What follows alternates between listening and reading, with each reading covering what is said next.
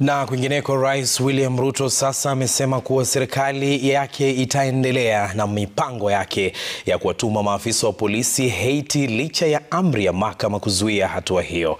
Rais akisema kuwa mpango huo unaungwa mkono na shirika la Umoja wa Mataifa na utaendelea punde tu Haiti itakapowasilisha ombi lake rasmi. Wiki jana mahakama hapa nchini ilitaja hatua hiyo kuwa kinyume cha sheria, kama anavyoarifu Brenda Wanga. Chini ya wiki moja baada ya mahakama kupiga breki mipango ya serikali ya kuwapeleka maafisa wa polisi nchini Haiti, Rais William Ruto sasa anasisitiza kuwa mipango hiyo itaendelea. I think there is a misinterpretation of what the court did. The court gave a different option. The court said, okay, don't use the route of the National Security Council going to Parliament and using the route that is given for the military. Use a bilateral route. So the court has suggested that we don't need to go the laborious way.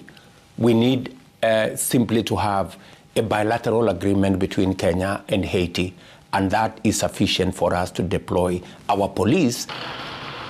Akizungumza mjini Roma nchini Italia, Rais anasisitiza kuwa Kenya bado inaweza kupata njia za kuwatuma polisi wake katika taifa hilo linalokumbwa na misukosuko. We already have a bilateral relations with Haiti.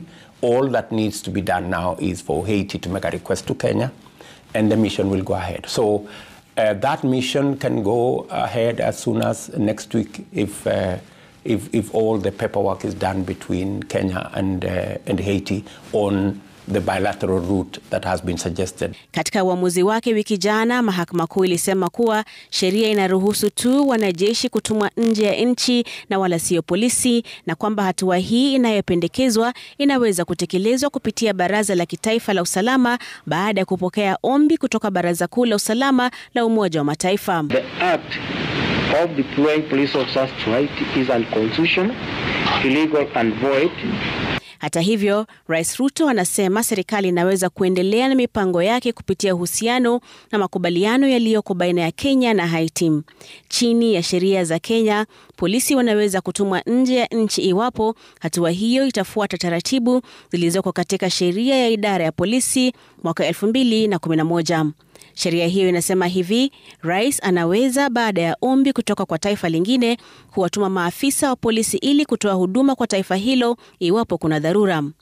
Rais Ruto anasema miezi kadhaa iliyopita Haiti iliomba Kenya usaidizi, ila kinachosubiriwa ni ombi rasmi.